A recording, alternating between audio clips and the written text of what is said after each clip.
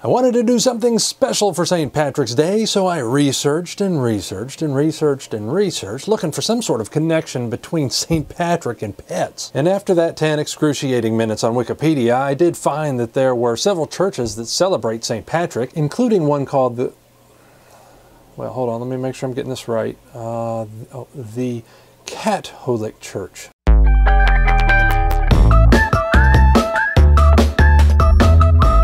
Hey pet villagers, happy St. Patrick's Day. This is Scott, the administrator here at Seven Hills Animal Hospital, part of the pet village of Seven Hills. Since that's the best I could do in 10 minutes, here's some pictures of some pets and green stuff. Hopefully satiate your thirst for some clovered cats and some Dublin dogs. You know, like Dublin, Ireland.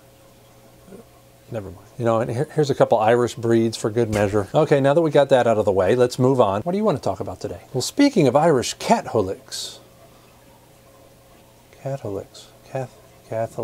Did you know that John F. Kennedy was the first Irish Catholic president? And while he was president, he had a whole pack of dogs. He even insisted that they were allowed to come and greet him when he got off the presidential helicopter. He had a bunch of terriers and an Irish wolfhound and a German shepherd. He had an Irish cocker spaniel that the president of Ireland gave to him, and the Soviet premier gave him a dog that he named Pushinka, which eventually had puppies, which he called Pupniks. He even had a Welsh terrier, and you gotta wonder how that went over with the Irish folks. But the biggest surprise regarding JFK is the fact that he was allergic to dogs. Of course, his love for his dogs considerably outweighed his allergies to them, and there are a lot of people out there who go through the same thing with their dogs at home. Your dog's skin produces proteins through something called their sebaceous glands. These are the main source of allergens that ignite people's allergic symptoms. As older cells of your dog's skin die, they're replaced by new cells. These old dead skin cells are shed in what we call dander. Allergens can come from other sources, such as your dog's saliva, and while she's licking her hair,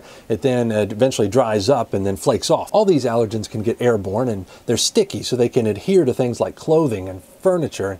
Frankly, it's impossible to get completely rid of them. So if you're one of the 15% of the population that has a pet-related allergy, what can you do about it? Well, if you don't have a dog now and you're planning on getting one, there are some specific breeds you may want to consider. Normally, I'd be the first to tell you to go to your local humane society or shelter to adopt a dog. But if you've got allergies, you do have other things to consider, and you don't want that dog to just end up back in the shelter in 2 weeks. First things first, though, there is no such thing as a hypoallergenic breed.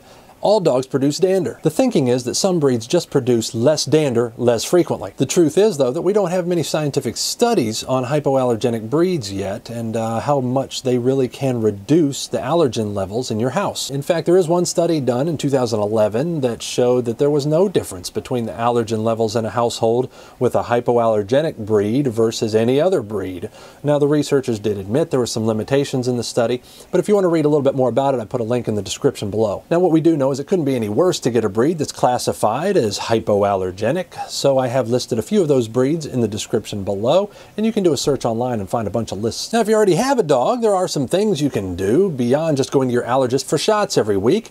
I'm going to go through these quickly, so rewatch this if you missed something. After touching your dog, don't touch your face. Wash your hands right away. Take frequent showers and change your clothes often. Have a non-allergic family member brush your dog daily, and then bathe her or have her groomed frequently with a hypoallergenic shampoo. Keep your dog off your bed for sure. Out of your bedroom altogether is even better. Get rid of heavy carpets and curtains and furnishings that are going to hold on to pet dander. Get an air purifier with a HEPA filter. Feed your dog a hypoallergenic food, which helps reduce the amount of dander produced. Replace your home's air filters more often than you normally would. Clean, clean, clean. Wear a mask while you do it and use a HEPA filter in your vacuum. Don't smoke because it lowers your tolerance to allergens. Well, I'm glad I could overwhelm you today. You know, maybe St. Patty was allergic to dogs and that's why we never hear about him having one. Maybe he didn't like dogs. How could he not like dogs? That's crazy. I'm not sure I can celebrate this holiday anymore. Who am I kidding? Any excuse to drink green beer. Happy St. Patrick's Day, folks. Thanks for watching. And if you want to keep learning more about pets, vets, and what we think your pet would say if she could talk, please subscribe or check us out on Facebook.